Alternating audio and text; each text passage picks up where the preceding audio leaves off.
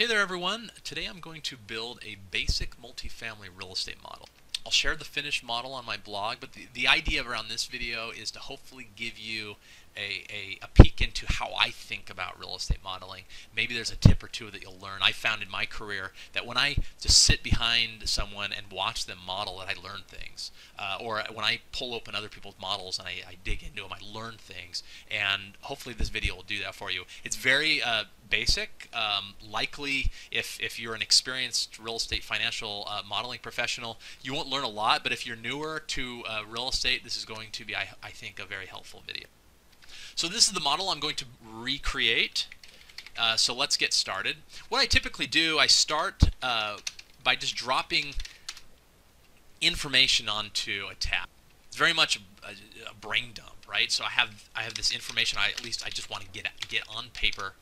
And so I just start, and later as I'm going through, I might reorganize this in a way that maybe makes more sense. But for now, I'm just going to drop in. So I have some basic assumptions: property name, number of units, which that will be linked to my rent roll, a purchase price, so forth, a going in cap rate. Then I have some debt assumptions: loan amount, right, interest rate, amortization, monthly payment. This model is very simple, so no IO. The term matches the hold period. Obviously the debt is just very simple. I'm going to have a rent roll. Generally, with a more robust multifamily model, the rent roll will be on a separate tab. I'll be modeling things like renewal rate, releasing costs, downtime between leases, etc. In this case, because this is more about illustrating the process than anything, I'm just going to have the rent roll right here. It's going to be really simple. We have unit types, number of units for each type, and the monthly rent for that type. And then finally, we're going to have a residual value, and there's some assumptions that go along with that. We'll have a terminal cap rate and some selling costs. That's going to drive our residual value. And then I'm just going to bold these top headings, and then let's put the information itself. So I'm going to call this election heights. I'm going to make any of my input cells blue, and I use a Control-Shift-B to do that. Using the WST Macros add-in. It's a free add-in. You can find it on my blog. A lot of these keyboard shortcuts that I'm using require you to have that add-in, including that Control-Shift-B to turn the font automatically blue. A number of units is going to be based on this rent roll, so let's just build this out. Real simple. Studio is one type. One bed, one bath is another. Two bed, one bath is another. These are blue because they're inputs. I'm just going to have a total here. And then units, these again are blue, and we're going to say there's 15 studios, 25 one beds, and 10 two beds. I hit Alt equals sign, and that sums up automatically those items. And then I'm just going to, I hold Shift right arrow, that selects these cells, and I'll do a Control U, and that underlines. And so there I have my rent roll almost built out. Finally, I'm going to do a monthly rent for each item. I'm first hitting Control-Shift-B to turn this blue, and then Control-Shift$ to turn that into a dollar, or to format that as dollars. And then I'm going to do a Control-Alt less than sign, or comma, to shrink the number of decimals. So let me show that again. So this one is $1,200. This is $1,500. Notice there's two decimals there, and I'll get rid of those in a second. $1,800. So to get rid of these decimals, again, I highlight the cells. I hit Control-Alt, comma, 2 times, removes the decimals. Okay. If I'm interested to know actually, what I'm going to put here is the total monthly rent for this rent roll if the property were 100% leased. I'm going to do a sum product formula for that, and this is when I'm sum producting. Okay, and then I'm going to hit Control-Shift$, Control-Alt, comma, get rid of our decimals. Okay, so I have my rent roll built out. Again, extremely simplistic, but my number of units now over here is going to be linked to the number of units. Okay, purchase price. I am going to make this an input, and so turn that blue, make it a $, remove the decimals, And for now, I'm just going to call this 9.25 million. But what I could do once I have some cash flow is I can base this purchase price on some going-in cap rate. So again, I'm going to make this 5.5. To turn it into a percent, by the way, is Control-Shift-5 or Control-Shift%, and then I'm going to use a Control-Alt greater than sign or Control-Alt period to open up my decimals. So there I have my going-in cap rate, and again, I will likely make the purchase price defaulted to year one NOI divided by this cap rate. But for now, I'm going to leave that. Then in terms of debt, dollar amount, this is going to be a percentage for just for now, but it's going to be an input. I'm going to make this 75% of my purchase price. Then I'm going to close my decimals. I'm going to turn this blue, and it's a currency already. And then this is my interest rate. I'm going to hit Control-Shift-5 to turn that into percentage, and then I'm going to make percentage 4. But then I'm going to turn it blue, open up one additional decimal. And then in terms of amortization, I'm going to hit Control-1, and that opens my format cells. I'm going to hit Tab. That gets into my categories. I'm going to down arrow to custom. And I'm going to make this a custom item, all right? And this is months, and I want to tell the user that this is months. And so, but I also don't want any decimals in these months. So I'm going to do a 0 space parenthesis or quotation marks months, close quotation. And so when I do 360, now it has months. Turn it blue. And then finally, monthly payment. I'm going to use a payment function, PMT, and then I hit Tab, and that just automatically opens my parentheses. It asks for a rate. It's this rate, but this is a monthly payment, so I make that rate divided by 12. NPER is the number of periods. In this case, it's already in months, so I don't have to do divided by 12. And then the present value is negative loan amount. Negative because there's cash flow going out to get a positive in. Now I don't like that there's two decimals, so I'm going to close those, and I'm going to turn this. I'm not going to turn this blue because it's not an input. Now notice this right here is defaulted, but I left it blue with the idea that, hey, you, Mr. User, can change that. But I don't want the user to change this monthly payment. Therefore, I make it black. I'm going to underline this with a Control U. And then residual value, this again, these are both percentages. So I'm going to highlight both of those, Control-Shift, percentage sign, Control-Alt, greater sign, that's going to open one decimal, and then I'm going to have my going out cap rate be 50 basis points. Actually, I'm going to make it equal to my going in. I'm going to assume that cap rates will not rise over the term, which is unlikely, but still I'm going to assume that just for this exercise.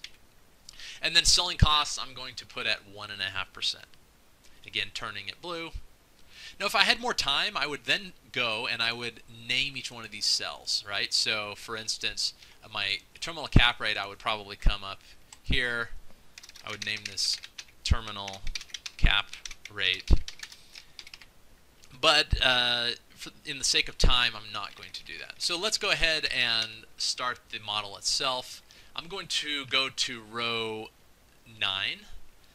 Let's start on E, and I'm going to make this year 1. I'm going to make this year 1. So I'll put a 1 in here, but I want this to actually say year 1. So I hit Control 1, tab to my categories, scroll down to my custom, tab again, it opens up the type, and this is year and some number. And so now this says year 1, right? And then I'm going to copy this over so I keep the same formatting, and then I'm just going to equal this plus 1, and then I'm going to make this 11 years. I made it 14, so let me delete some of those. Okay, so I have my period, and then this right here is a year 0. Now I'm not going to call this portion year 0, but I'm going to leave this open. Then I'm going to have, actually this is my income, and to save time, I'm just going to drop in my categories right now. So let me copy them. One sec. So I copy them in. This is what I want, but then I have some formatting. So I select those. I hit Alt H6. That indents. indent those. I'm going to want to indent those. And let's see, cap rate or capex I'll indent, and debt service I'll indent. And then I'm going to bold before tax cash flow, and that's with a control B. I'm going to bold, actually I want to bold this entire row. So to select the entire row, you hit Shift spacebar, and then I'm going to hit Control B. Control B. Let's bold NOI, let's bold OPEX, let's bold EGI, let's bold PGI, let's keep income. Then what I want is I want an inflation line, all right? So I'm going to be inflating this income by some value.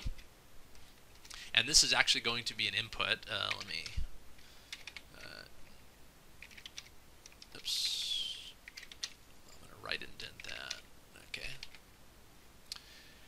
Okay, so then these are going to be inflation rates, and so I'm going to turn these blue, make them percentages, and that way open it 1. Okay, I'm going to say no inflation in year 1, 4% in year 2. Let me open all of these.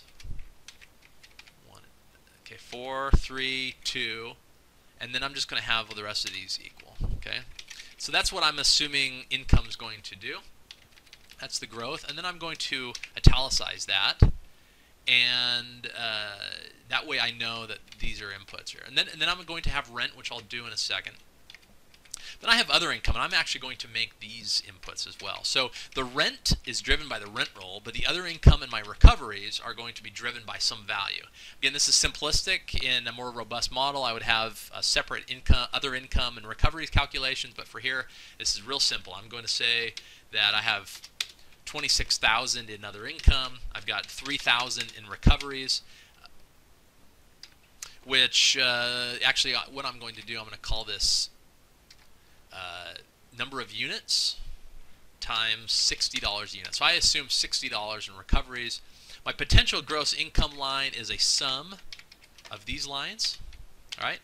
And then my rent is this value times 12.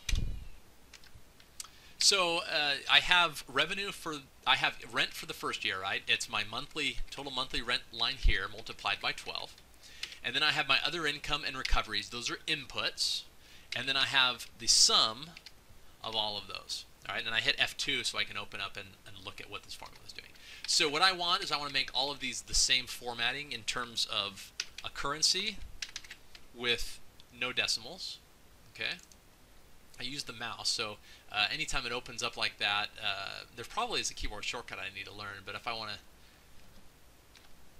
to make this column, you know, the automatic width, I just double-click right here. Okay, so then I'm going to underline my recoveries line, and then I will just actually I don't want to copy over yet because I have some growth. So what I'm going to do now is each year these values are going to grow by this amount. So it's just a simple formula. It's equals the value to the left multiplied by, open parentheses, 1 plus the inflation rate. Now, I need to set an absolute reference here so that I can copy this both to the right and down and capture the appropriate inflation for each. So in this case, what I want to do is I want to lock in the row, but I want to keep the column relative. To do that, I hit F4, 1, 2 times, and so that the dollar sign is just left of the row value, which in this case is 10, and then I hit enter. So what this is doing, this is inflating this value by 4%, and when I copy this over, it will inflate the value to the left by the inflation rate in that year. Okay, and so I'm just going to copy this formula down. Now I want to copy it down, but these are all going to be black. I want to copy it down, but I want to first set my formatting. I set my formatting, that way when I do a copy, and I'm just going to do a standard copy, Control C, copy those both down, Control V to paste, and then I'll underline. I want to keep these black, right, because they're not inputs, and then this I'm just going to copy straight over. Now that these are copied over in the right format with the, and I can hit F2 so I can just confirm that the copy worked. Just going to highlight those, Control C, I go up, I hit Control right arrow down, I hit Control Shift left, hit the right arrow, hit the down arrow, hit Control V, and they're pasted. Now, the problem I have is you get some of these like number signs. That means that the value doesn't fit within the cell. And so just to quickly do this, I hit Control Spacebar. That highlights my rows. And then I'm just going to grab this and just pull a little bit to the right with my mouse until I find, there we go, there. So I have my income built out. Great. Now I want to do vacancy. Well, to do vacancy, it's similar to inflation. It's just going to be an input. And real quickly to do this, rather than building this out by itself, I'm going to come up to my inflation. I'm going to hit a Control-Shift-Right arrow. That selects all of that information. I'm going to hit Control-C, and I'm just going to come down, copy it here, and I'm going to change this to vacancy, right? And then it's just building this vacancy assumption. Let's see, year 1, 8%. And I think this vacancy is going to slowly drop to 6%, and then equals 6 to the end. And that's what I think vacancy is going to do, which makes sense, right? So as rent is increasing over the next couple of years, we also have vacancies declining some, and then it hits in year 5 what I'm thinking is my long-term growth at 2%, my long-term vacancy of 6%. And then vacancy is a simple formula. It is my potential gross income multiplied by my vacancy rate, and that's vacancy. Now, it automatically defaults to currency with 2 decimals. I want to remove the decimals with a Control-Alt, comma, and then I'm just going to copy this over, and I have my vacancy done. And then effective gross income is potential gross income minus my vacancy. I'm going to underline this. I'm going to copy both of these over again. That way I have the underline, and there I have my effective gross income. Now let's talk expenses. In the same way as with income, with expenses there's going to be some inflation of those expenses. But in this case, I'm just going to say it's 2% throughout the term. But I also say 2%, actually no, let's keep that 0. Okay, 2% throughout. And then all of these expenses are going to be inputs. So I'm going to highlight all of these cells, Control-Shift-B to turn them blue, Control-Shift $sign to turn it into currency, Control-Alt minus 2 times to remove the decimals, and then I'm going to have marketing at 30,000, and these are just hypotheticals. Just drop these in. My management is actually going to be a percentage, so I'm just going to say it's 3% of effective gross income. So I just go up here times 0.03. That's my management insurance 15,000, property taxes 115. Operating expense, I hit equals sum, tab up. That's my operating. I'm going to underline that. So I have my operating expenses now. And then in the same way as we did here, I'm just going to build a formula equals value to the left multiplied by 1 plus my inflation, F4 2 times to lock in the row absolute, keeping the column relative. Enter. Get my formatting right. Copy this down. Copy this over. Underline this. And then I'm going to copy this. Oops, copy this all the way over. Okay. So now I have my expenses done. You see expenses growing at 2%, income growing at this rate, and then it comes to NOI, right? Net operating income is effective gross revenue minus operating expenses. It gives us our net operating income. I'm just going to copy that value over. Okay. Now keep in mind, this is actually a 10-year hold. I'm modeling year 11 because for our terminal value, our residual value, will actually be capping year 11 NOI by our cap rate.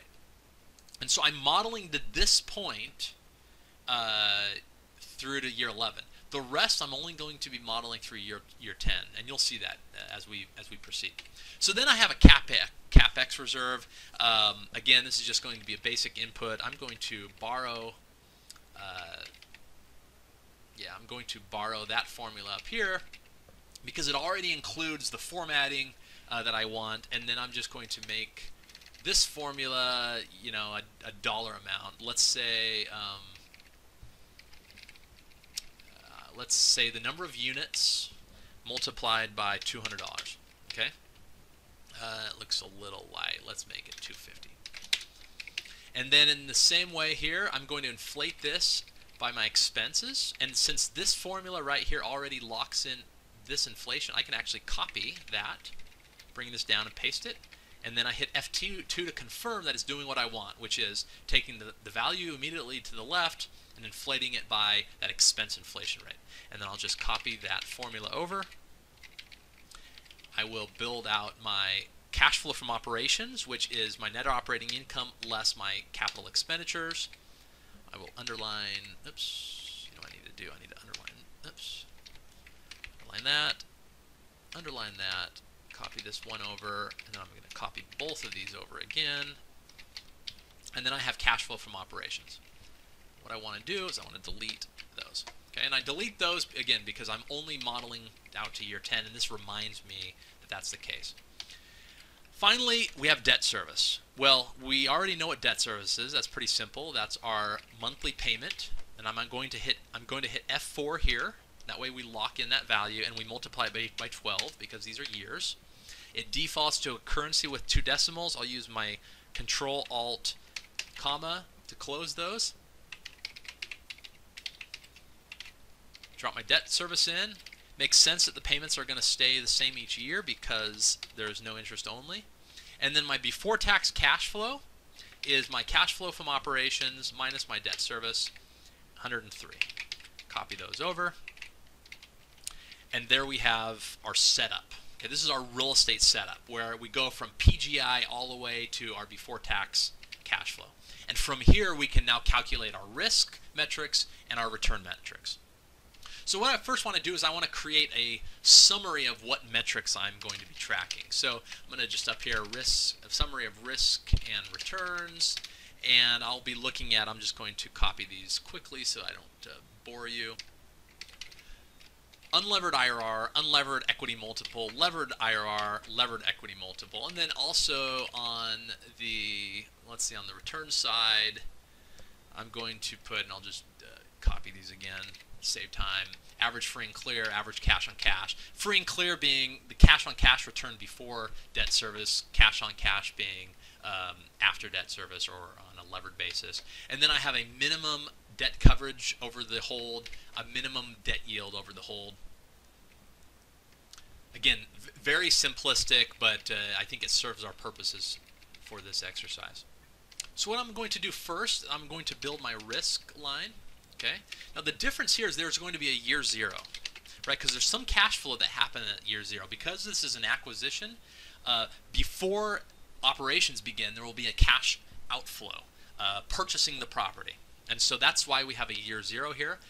And then just to make this simpler, I'm going to come up, I'm going to copy this, I'm going to paste, and then I'm going to do an Alt-H-A-R, and that right indents this. Okay.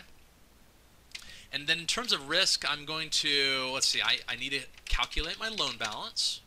That helps me with my debt yield. There's a lot of things. We could calculate loan to value throughout the hold. In this case, I'm not going to, but we could. There's a lot of things that we could do, but it's nice to have the loan balance. So let's calculate the loan balance.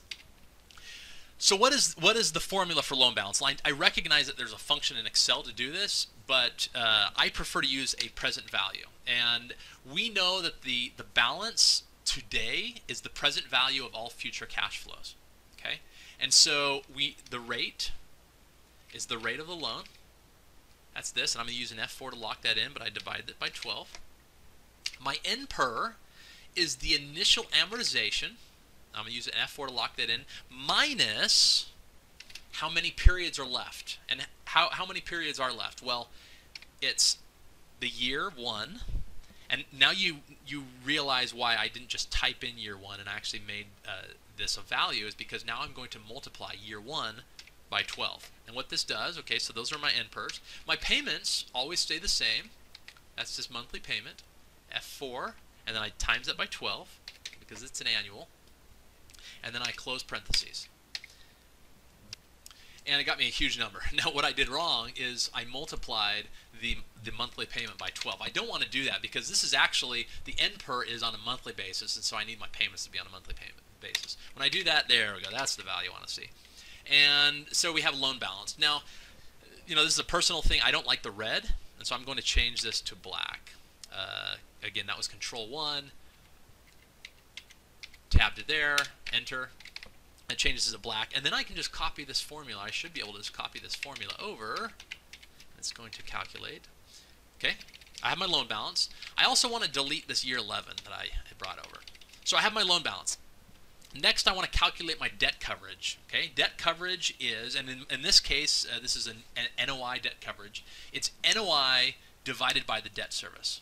All right, so I just hit equals NOI in that given year divided by the debt service in that given year, and it gives me this number. Now I want to turn this into a certain format, and so I'll hit Control 1, tab, down to custom, tab again up into the type, and I'm going to do 0.00, so I want 2 decimals, quotation marks, large X, quotation marks, close, and there is that, and I'm just going to copy this over, and there I see the debt coverage in each year.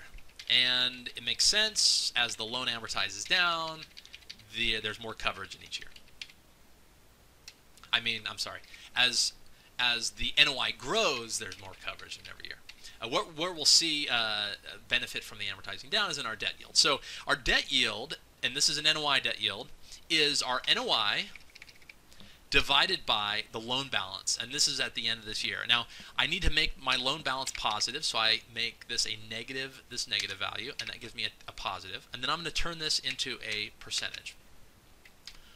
Open a couple decimals so I can see what this value is, and then I'm going to copy this over, and then again, as the loan amortizes down, the yield on the outstanding balance increases to the lender. Now, debt yield, if you're unfamiliar with the concept, is if the lender were to take back this property, their basis would be the loan balance, and so the NOI over that basis would be the yield that the lender would get off of this property.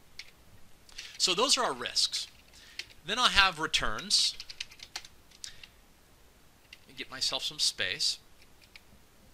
I'm going to copy and paste in my categories just to save time. But what I have here, and let's see, I need to left indent these. Alright, and let's increase the size of this column. That way it looks a little prettier. Okay. And then I'm going to indent this just a tad.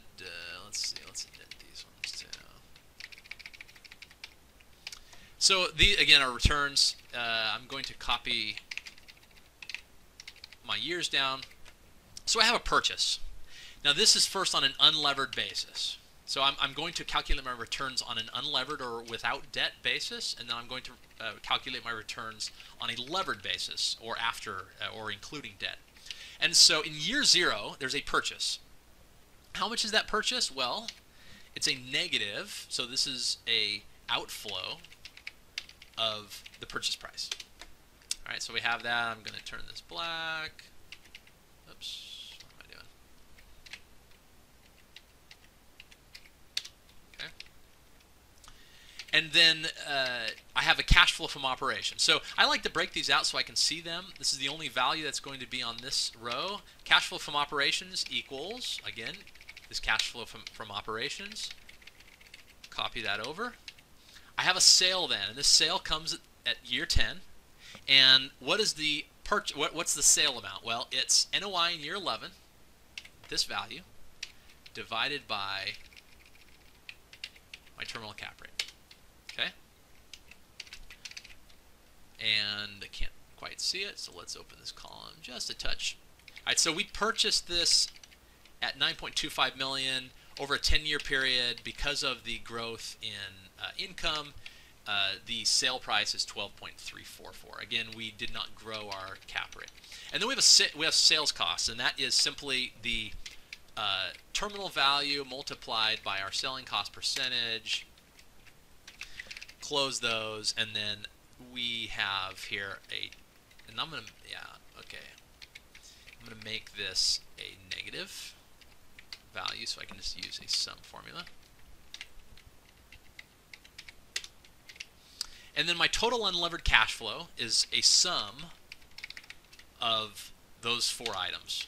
So year 0 is the outflow, year 1 through 10 are inflows with the exception of the selling cost. This right here again is a sum of all of these, and because I made this negative, it subtracts that out. And there is our total unlevered, let me bold it, total unlevered cash flow. Then we want to know, what is our free and clear return on this? Well, our free and clear return is, and I'm going to do this on a cash flow from operations basis, our cash flow from operations divided by however much we spent. And in this case, we spent 9.25 million, and so I divide it by this amount. I'm going to F4 this, which is, I'm going to lock that into place. But I'm going to make this negative so that we get a positive percentage. All right, so 5.41. Make these bold. Copy this over. That's our free and clear. Our average is 6.35. Okay, and that will link back up to our summary box up top. Our unlevered IRR is an equal IRR of all the cash flows, or 8.37. And then our unlevered equity multiple equals a sum if of all of the positive cash flows through the hold. So sum if, that range, parentheses, greater than 0, or quotation marks, I'm sorry, greater than 0, close quotation marks, close parentheses, divided by a negative sum if, all negative values. All right? Oops. Comma, quotation, minus 0, quotation, close. And then I'm going to turn this into a equity multiple. Okay, so on an unlevered basis, these cash flows yield an 8.37% IRR, again based on a $9.25 million purchase price, and a almost 2 unlevered equity multiple. On a levered basis, though, it's going to be better because our interest rate on the loan is lower than our unlevered IRR. And so we calculate this by, so first we have, what is the outflow in time zero? Well, it is the purchase price here plus any loan amount that came in, which is this amount. So we had an outflow, an equity outflow of 2.3 million because there was 9.25 of total. Loan comes in for a portion. The remainder is the equity outflow. But the equity inflow is also less, and that is our before tax cash flow, right? So this is cash flow from operations minus debt service, or before tax cash flow. Oops, I'm putting this on the wrong row. Okay, loan funding. Actually, I guess I'd broken this out. So I have a purchase price. I have a loan funding, and that's a positive value. I guess I just do this. Okay, yeah. So loan funding, and then before tax cash flow is on this line. I built this model before doing the video just so I had a guide so I could move through it fairly quickly, and I'd forgotten how I'd done this. So, and then I have a sale, and again the sale is equal to that. The loan payoff is equal to the loan balance. The selling costs, again, are equal to that selling cost. And then our total levered cash flow, again, is the sum of all of these items right here. Bold that. Copy this over.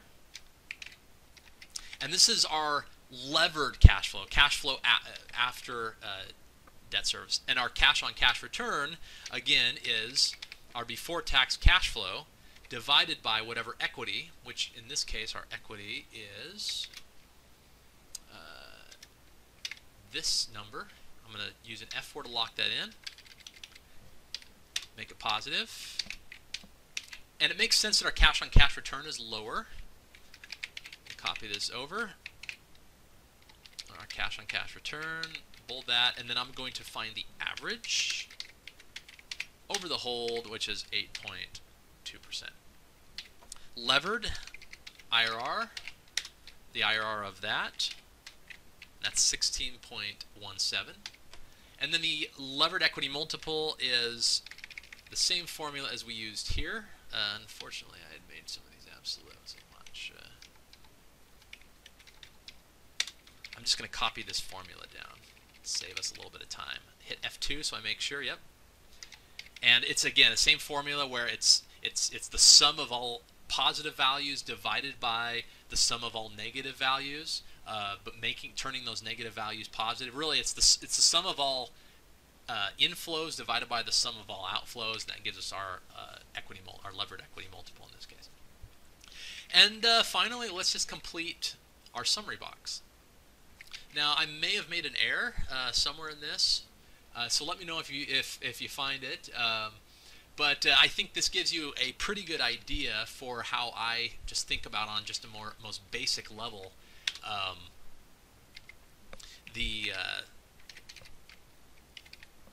how I think about on just the most basic level a real estate model like this. And hopefully you got some ideas for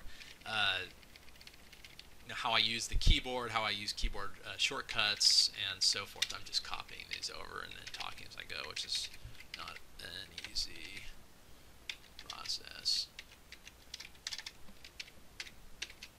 Alright, so I have my levered equity multiple, I have my average cash on cash, which is actually average free and clear first, average cash on cash. In this case it's just faster to use the mouse. Okay, and then I have a minimum debt coverage, which is, I'm just going to do a min of all of those, and then I have a minimum debt yield, and that's just the minimum of all of these.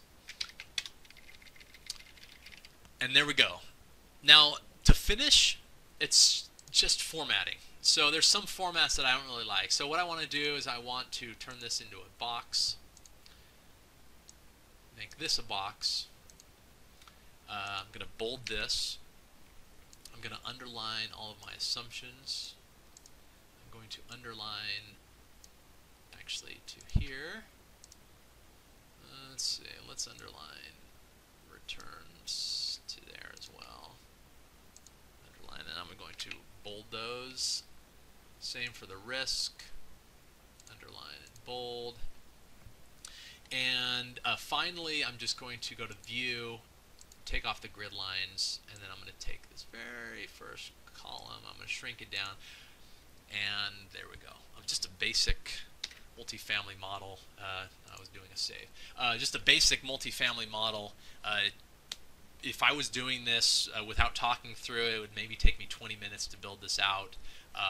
And so if you're doing a technical interview, if you're just practicing, or if you have a property and you really want to understand the returns and you don't have a model built for it, you practice this, you can get real good at it, 15-20 minutes, and you can have a value pretty quick. So please feel free to reach out if you have questions, and thanks for your time.